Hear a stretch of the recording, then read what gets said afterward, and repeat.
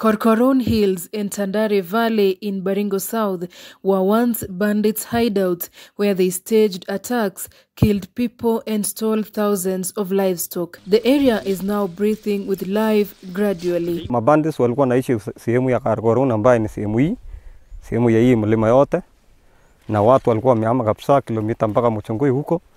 Hivi majuzi ndio usalama tukaokolewa na idara ya maaskari, na tunaona sahi usalama imerudi kidogo. This is Riverside Center in Kasiela, where 7 people were shot dead by bandits in one day. Business is now slowly coming back. Marigat's Muchongoi Road had also remained impassable for a while for fear of being ambushed on the way. It was at the height of these attacks that led to mass displacement of people who had to flee to the upper Muchongoi, Mbechot, Sandai, Marigat and others as far as Laikipia.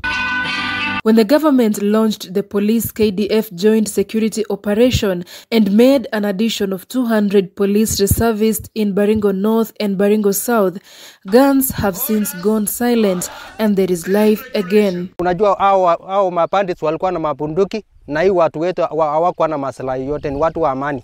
So wakati walivamia eneo hili, mimi nilikuwa mmoja wao ambao nilikimbizwa, isipokuwa tu Mungu wangu hakuwa ameniacha. Slowly, residents are returning back to areas of Sinoni, Seretion, Lomulel, Embosos, Arabal and Kasiela at the foot of Korkoron Hills. The locals have now ventured into farming activities, growing different types of crops after realizing that livestock keeping is not the only way to have a source of income.